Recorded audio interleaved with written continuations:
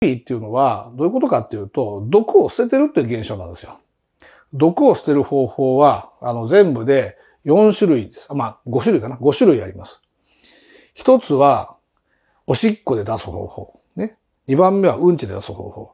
で、それでも出せない毒っていうのは、本来であれば毛髪から出してたんです。例えば、重金属なんてそうですよね。あとは、皮膚から捨てるか、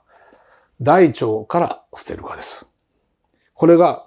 潰瘍性大腸炎とかクローン病。この話は以前しましたので、番組で探してみてくださいね。潰瘍性大腸炎ですとかクローン病の話もしていますが、今日がこの皮膚の話になります。で、この皮膚と大腸は裏返しの関係になります。なので、このクローン病とかで大腸の中を下部内視鏡で見るとアトピーと後にただれてるんですけど、そういう人は皮膚が割と綺麗なんですね。その逆で、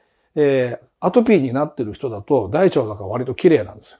つまり我々にとっていらないものを解毒することができなくて捨てる場所っていうのは、皮膚を優位に捨ててる人なのか、大腸の方から捨ててる人になって、これは皮膚の方がより実症に近くなって、大腸の方が虚症に近くなります。